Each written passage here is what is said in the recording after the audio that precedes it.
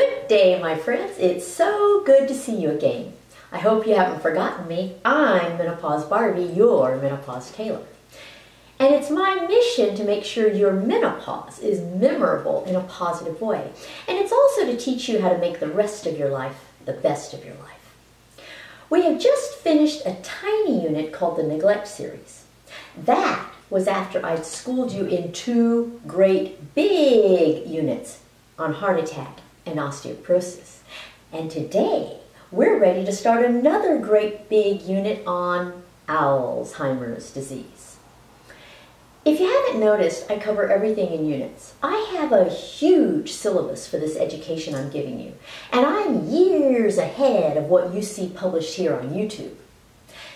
There is always a reason that I present the material to you in a certain order.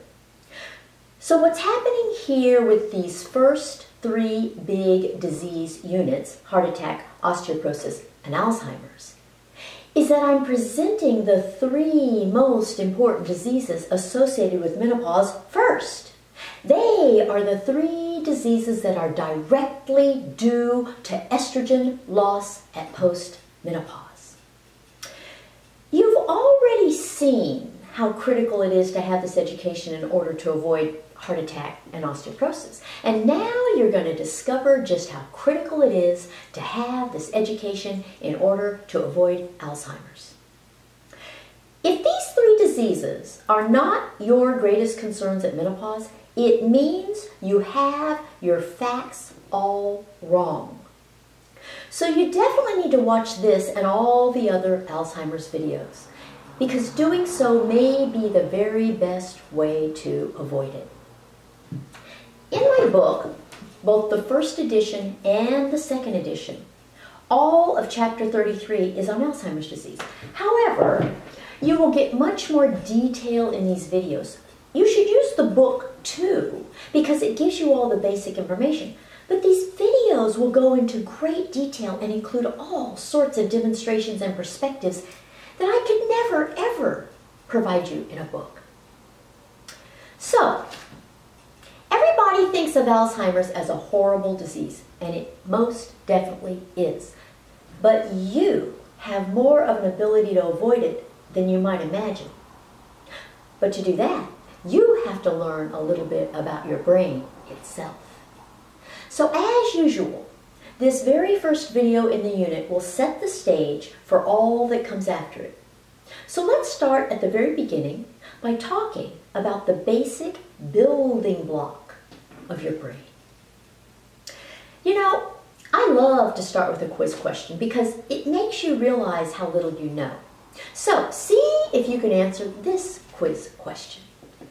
Which of the following is the basic building block of your brain? A, the axon. B, the dendrite. C, the gray matter. D, the glia. E, the neuron. F, the synapse. G, the soma. H, the white matter. I, the amyloid body. J, none of the above. Was that easy? Did you recognize those terms well enough to know each of their functions? Or were they only vaguely familiar? Do they all even belong to the brain? So now that I've got your brain percolating, I'll go ahead and reveal the answer. Here's the quiz question again with the answer in bold. So now you know that the basic building block of your brain is the neuron. And that's what we're going to talk about today, because everything else about Alzheimer's hinges on the neuron. First, I'll show you a picture of a neuron. It's important for you to have a mental picture of a neuron in your head, along with all the others that are already in your head. I think a neuron looks like a stingray.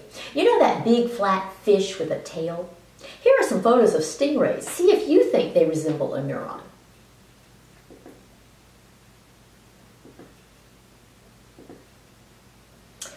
And here, I have a model of a neuron. Can you believe I found this on Amazon? We'll use it to designate the different parts of a neuron. The biggest part of the neuron is this big fat region. It's the cell body. That makes sense. It's the main part of the neuron. Another name for the cell body is soma. You'll see both words to describe this largest part of a neuron. I'm going to be using the term cell body. The job of the cell body is to house the structures that the cell needs to stay alive. It's analogous to your own body. Your torso houses your heart and vital organs that keep you alive. So think of a neuron as an information transmission center. Its job is to receive and send information from one neuron to another. So, it has receiving structures and it has sending structures. Now, unlike a stingray, a neuron has more than one tail. As you can see, a neuron actually has two different kinds of extensions from its cell body. The shorter, more numerous ones are called dendrites. Dendrites receive information. They're like your arms. Your arms are what you use to receive things like gifts. So just remember that you get things with your arms.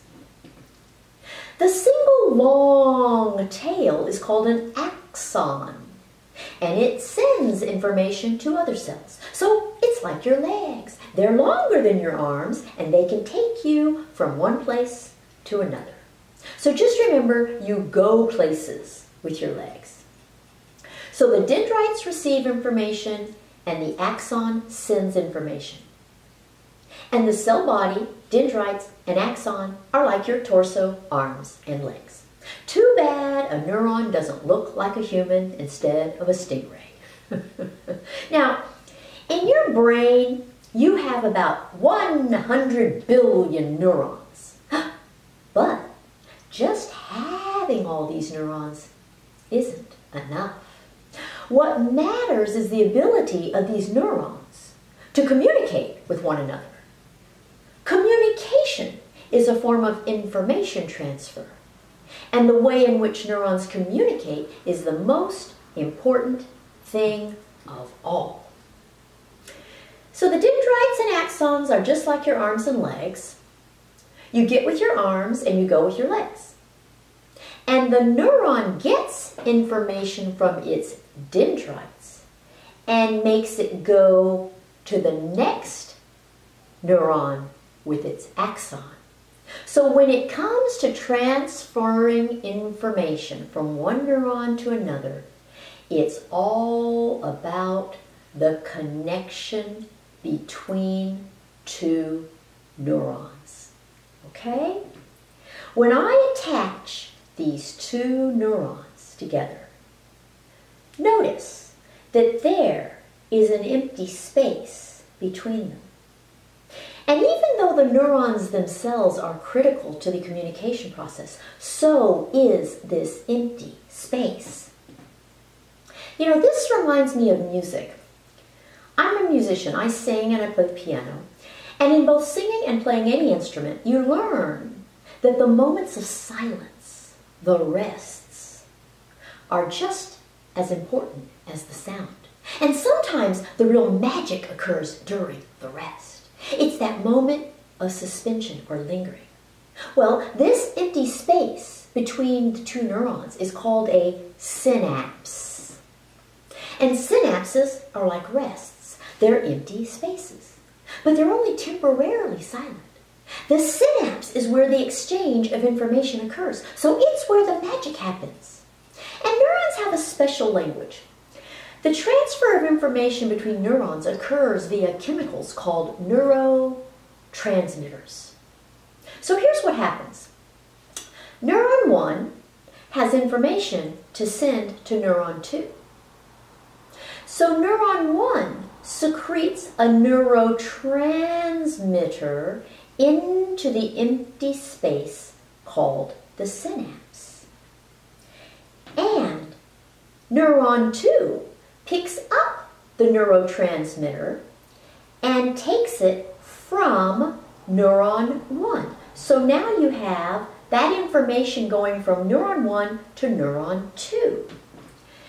And the neurotransmitter contains that new information that is transmitted from neuron 1 to neuron 2. So the word neurotransmitter really makes sense. It's the information that is transmitted from one neuron to another. So all learning is a matter of transferring information from one neuron to another. And when there's transfer of information, we have what is called a synaptic connection between two neurons. And the more you learn, the more synaptic connections you have. And the more synaptic connections you have, the easier it is for you to learn. So you can think of synaptic connections as information pathways that form in your brain. And every time you form a new connection, you have added to the number of connections that you have. And once a connection is formed, you can use it again and again. That's what memory is, a pathway that is already there. So, if you use already existing old synaptic connections, you are merely sending a neurotransmitter into the empty space between two neurons that are already connected. This is what happens when you use your brain in familiar ways to do things that are not new or different for you. You are merely using the pathways that are already there. This includes things like working in a familiar job, doing a hobby that you love, doing anything that comes naturally to you, doing anything that's fairly easy for you, or multitasking. But if you create new synaptic connections between two neurons that are not already connected,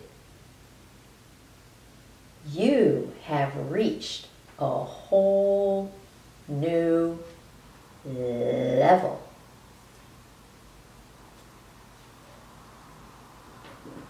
When you do that, you literally increase the number of your brain cells and make them transfer information to other brain cells. So if you use your brain in unfamiliar ways to do things that are new, different, and difficult, you are forming new synaptic connections. This includes things like starting a brand new job, learning a new language, learning to play an instrument, studying a subject that is very difficult for you, doing anything that does not come naturally for you, or doing anything that literally makes your head hurt.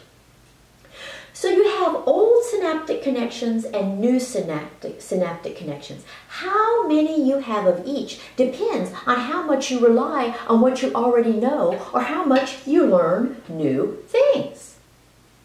So there are three crucial steps that are involved with your neurons. There's the connecting of two neurons. There's the transferring information from one neuron to the next to form a pathway. And there's reusing old pathways again and again. Alzheimer's consists of three different processes that affect your synaptic connections. One, it impairs your ability to form new synaptic connections. So you aren't able to make this neuron connect with this neuron, can't form the new connection. And if the two neurons can't form a synaptic connection, they can't transfer this information across the empty synaptic space. And it impairs your ability to reuse the ones you already have. So everything that was there deteriorates. So the neuron is the basic building block of your brain. But it's really not basic at all. And in the upcoming videos, I'll teach you a lot more about how complex it is, but in an easy way, of course. So here's a summary of what you've learned today. A neuron has dendrites-like arms to receive information and an axon-like legs to send information. It uses a neurotransmitter as the language for transmitting information by secreting it into the empty synaptic space between two neurons. And once you form an information pathway, you can use it again and again. But you can also make new connections between neurons. Alzheimer's, when your brain does not form new synaptic connections between neurons, does not transmit information between neurons that are already connected to one another, and does not reuse the pathways that are already there. And this will be the basis of what you learn in this unit on Alzheimer's. You know I'll address everything, the incidence, the symptoms, the risk factors, and every option you have for avoiding Alzheimer's. Just watch these videos in order and you'll form a lot of new synaptic connections. So this is where I'll stop today. Next week we'll address your white matter and your gray matter because it's all a matter of gray and white. Go to menopausetailor.me for consultations that will really create a lot of synaptic connections. Follow me on Facebook, Twitter, and Instagram. Subscribe right now, don't wait, go ahead and do it now. And I will see you next week. Bye!